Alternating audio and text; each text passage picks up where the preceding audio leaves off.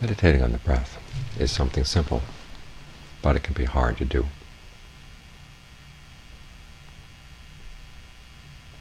It's simple because it's right here. You don't have to borrow someone else's breath.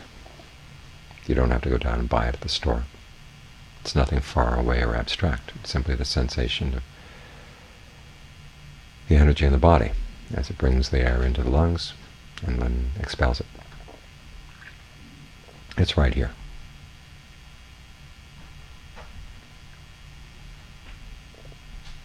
What's hard about it is sticking with it, the quality of persistence. Because looking at your breath every once in a while is not going to make much difference in the mind.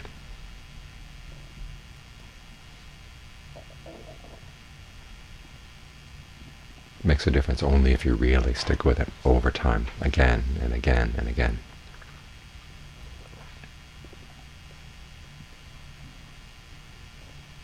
That can sound like drudgery. And the important skill in the meditation is how to make it not drudgery, to make it interesting, something you enjoy doing.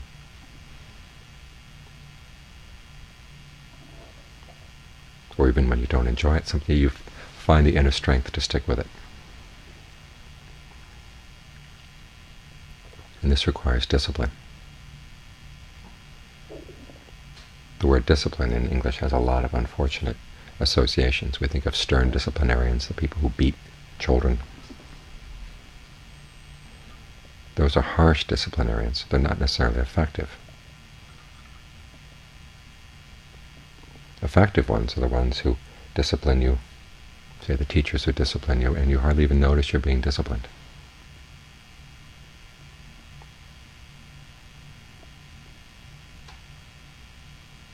The ones who get you to behave by capturing your interest.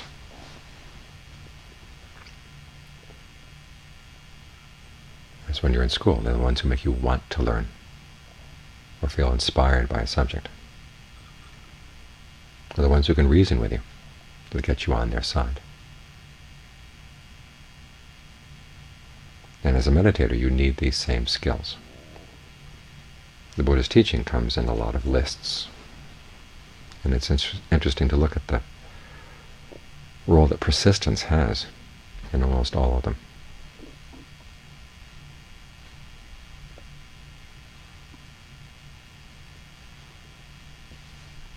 But it's also important to realize that persistence is not just brute effort. It's an effort to be skillful,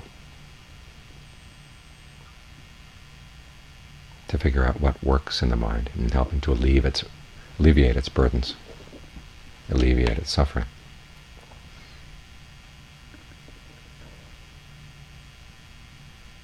So right effort requires not only effort but also understanding.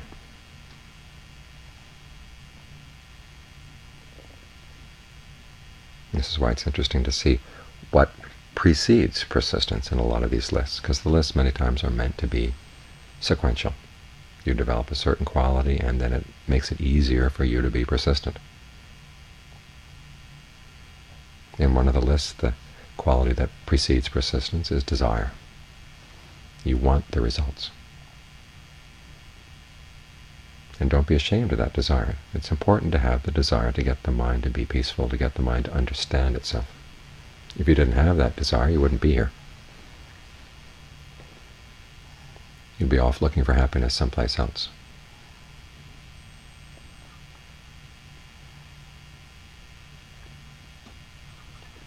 So sometimes it's useful to remind yourself why you're meditating, what you want out of the meditation.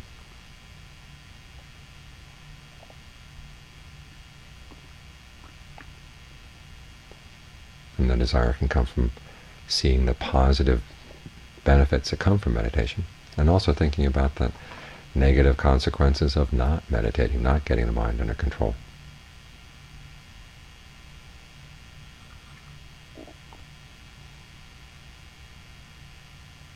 We see it all around us. People who give in to their anger, give in to their greed, give in to their fears, and end up doing things that they regret for the rest of their lives.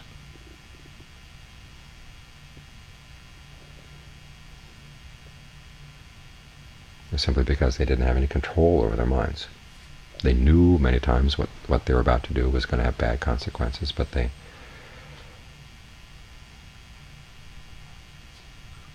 went for the quick fix. Or they couldn't imagine themselves not giving in to those impulses.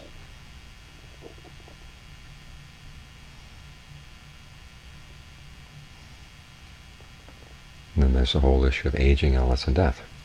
Even if you live your life wisely in a sort of a normal, everyday way, don't get into trouble. Still, there's trouble waiting for you. The body grows old and it doesn't ask permission. They get sick, again, without asking permission. And then when it dies, it takes everything. And most people are not prepared for this. This is one of the things that meditation is really good for. It gets you prepared, because you learn how to invest your happiness in something that doesn't age, grow ill, or die. It's like learning how to invest your money in a place that's not going to be subject to wars or fires or floods, earthquakes, whatever.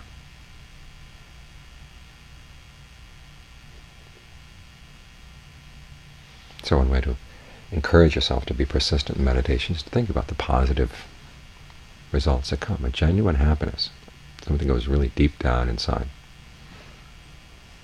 Sometimes it's good to read the texts on this. The people who struggled with their practice and then finally gained awakening, and they talk about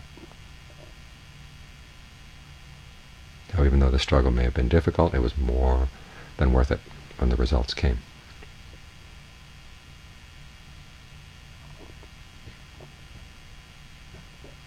So it's good to keep that desire alive. In another list, desire is preceded by an understanding of what's skillful and unskillful. And in other words, you realize you can't just sit around and hope for things to happen and then they will magically happen. This is not Barney the dinosaur's world. If you want good results, you have to make sure that the causes are good as well. This is what keeps desire from getting in the way of the meditation. You realize you want good results, you have to focus your energy, you have to focus your attention on getting the causes right. Right now the causes are being mindful of the breath, being alert to the breath.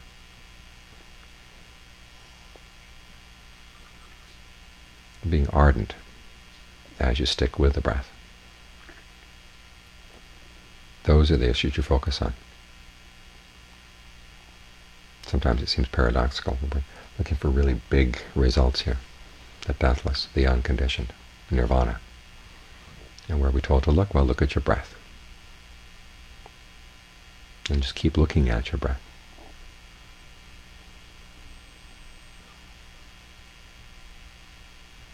But as John Lee says in one of his Dharma talks, great things start out from little things. Trees come from little seeds. People come from little tiny, tiny embryos.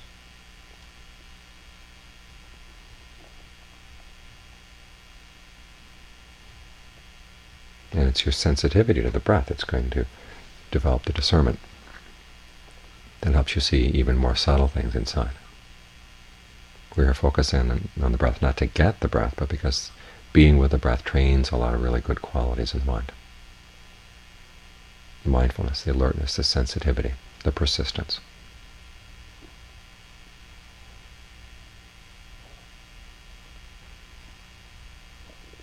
At the same time, as you really pay attention to the breath, you begin to notice that certain ways of breathing are helpful for concentration and others are not.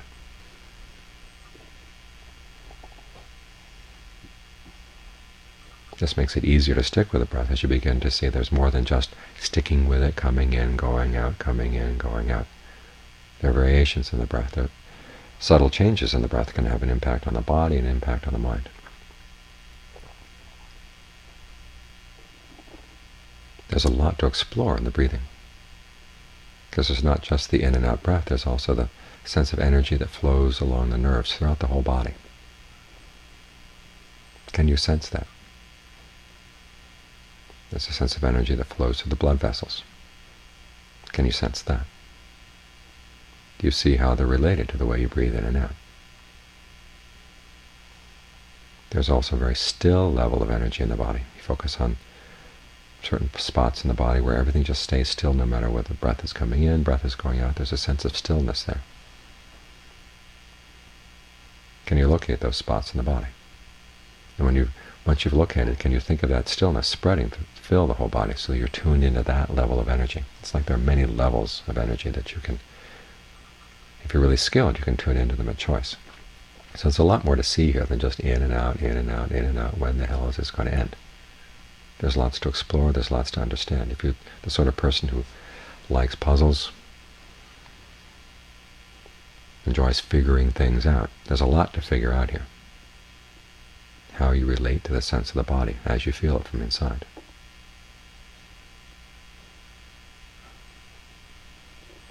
And if you look at the breath as something to explore in this way,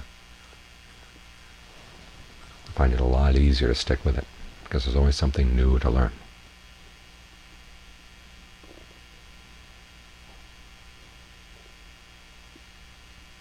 Another quality that precedes persistence in some of the lists is conviction.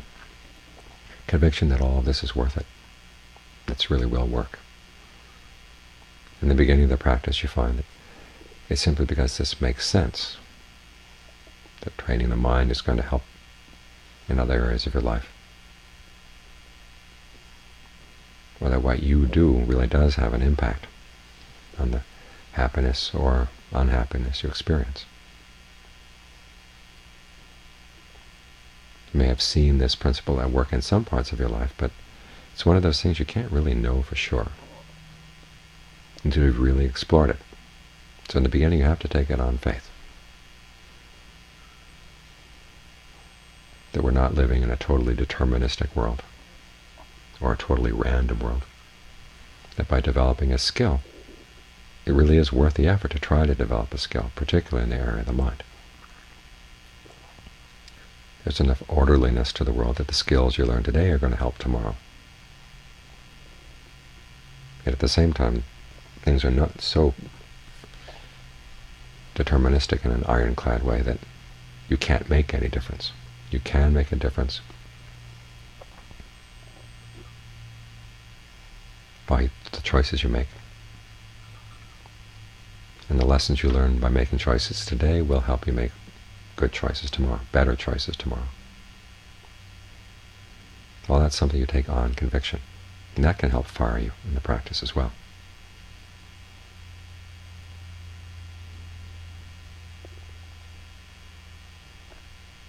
So it's good to keep in mind these qualities, the ability to remind yourself of why you want to meditate, conviction that it really will make a difference, and an understanding that you're working on cause and effect here. You're not simply sitting here waiting for a spiritual accident to happen,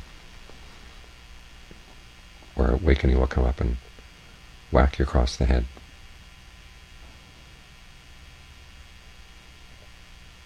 The discernment, the understanding that lead to awakening are things that you develop through your discernment and understanding of little things that are happening right here, right now.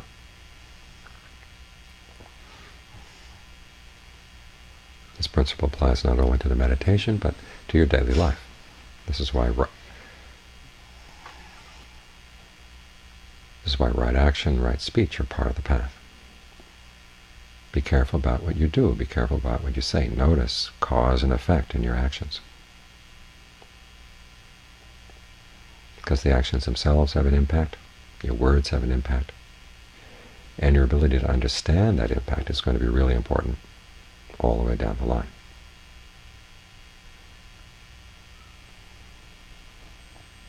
Finally, one quality that's not mentioned in the lists, but you notice throughout the teachings there's a part of the canon called the Vinaya, which is about the monastic discipline. This is what we're working on here, is disciplining ourselves. And each of the rules has a story. The story is there to help you understand the rule. In other words, you don't obey the rule simply because the Buddha said so, or somebody else said so. There's a reason for each rule, and it helps to understand the reason. But it's also interesting to notice that a lot of the stories are really humorous, kind of a wry, quiet kind of humor.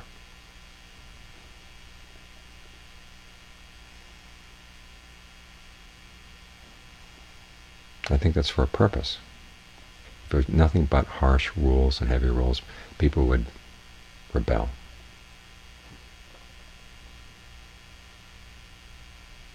But it's being able to look at people's misdeeds with humor gets you on the side of the rule. You see through their hypocrisy. You see through their denial of what they're doing. And it's presented in a way that it's funny. And your ability to laugh at them helps get you on the side of the rule. The way this translates into the practice is that you have to have a good sense of humor about what you're doing. When things don't go well, don't get really frustrated. Learn how to laugh at yourself and move on.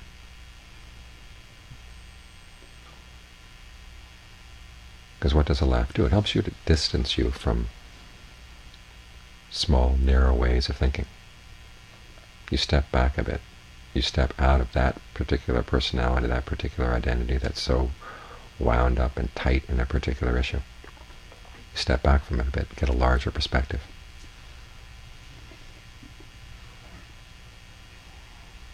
That larger perspective is part of wisdom. So these are some of the qualities that help with persistence, help with discipline. There's the desire for the results, the conviction that what you do does make a difference, and that a genuine happiness really is possible. Finally, an understanding of cause and effect, which comes together with that sense of humor. We tend to live very much in our own little worlds, and an important part of the meditation is learning to step back from our thought worlds and not believe them. Just stick with the sensation of the breath coming in, going out. Thought worlds come up. They can tell you all kinds of things and all kinds of voices. Shouting voices, whispering voices, seductive voices, harsh voices, that in normal circumstances would get you running with them. But here we're trying to step out of those worlds.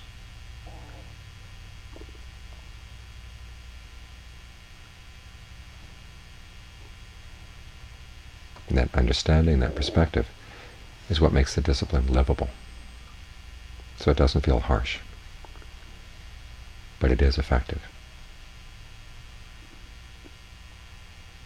This is part of the wisdom of learning to be a good meditator, is learning how to discipline yourself well. There's nobody here standing with a whip to force you to stay with the breath. Everybody's sitting here quietly with their eyes closed. And you could be thinking about anything in the world. It's up to you to discipline yourself to make sure that you really are sticking with the breath and that you're getting something out of the experience. So learn how to do it effectively, because it makes all the difference in the world.